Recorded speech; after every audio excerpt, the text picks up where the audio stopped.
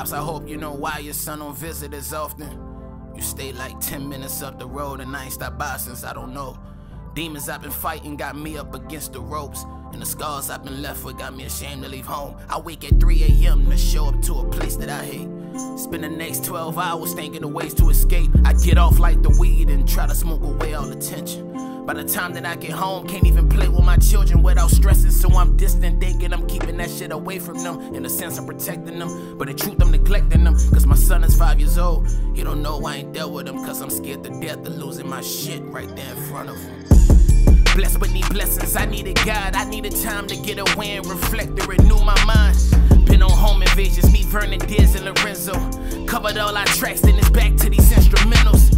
I was doing cartwheels on beats, expanding my margin. Back in Sean Mama's apartment from August to August. At 17, you couldn't tell me I wasn't destined to blow.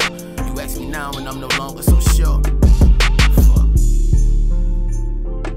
I recall a mighty God who told me the world would be mine. Times get hard, but life goes on. Forgive and let go, you'll be fine.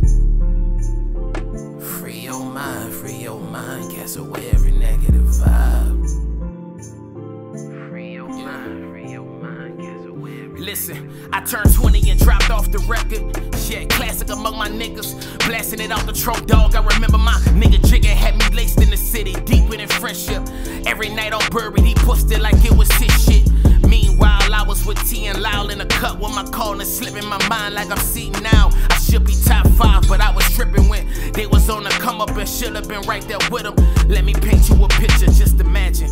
Drake comes out the blue and drop a classic. You a junior in high school and you feeling like you can match it. You went to work on a project, but it never came together cause you couldn't focus and had a complete lack of fucking effort. Time flies, cold smack niggas cross the head with the warm-up. Hardest shit you heard since the sequel to the Carter. Same story, not instead of being on tour with maybe Kate out overseas. Now you gotta address niggas who should have been pissed like, oh geez, what the fuck?